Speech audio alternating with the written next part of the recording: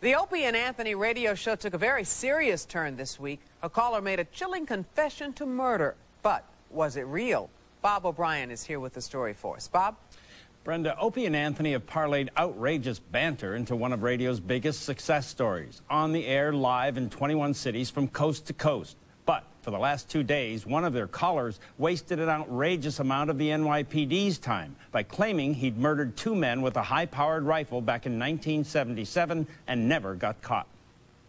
Oh, Renee, what's your name? All calls to the Opie and Anthony show are screened as they come in, but neither Greg Opie Hughes nor Anthony Cumia were prepared to have a caller claim he shot 2 men to death back in 1977 during a drug deal gone bad. Listen to the tape of yesterday's conversation with a man calling himself Eddie. You shot 2 drug dealer guys. I shot the other 2 animals. And did you hit and did you kill them both? Yes. You know, we're not used to people admitting to murders on this program.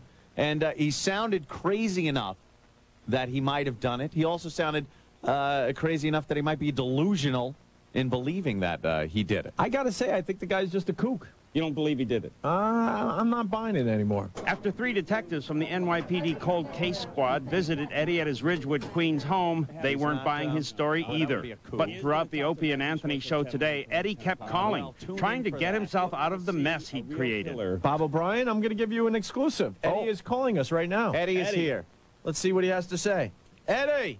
Hey, what's up? You got Channel 9 News listening to you right now. All right, I'm a kook, and I'm on Zoloft. That's all I got to say. Okay? Bye.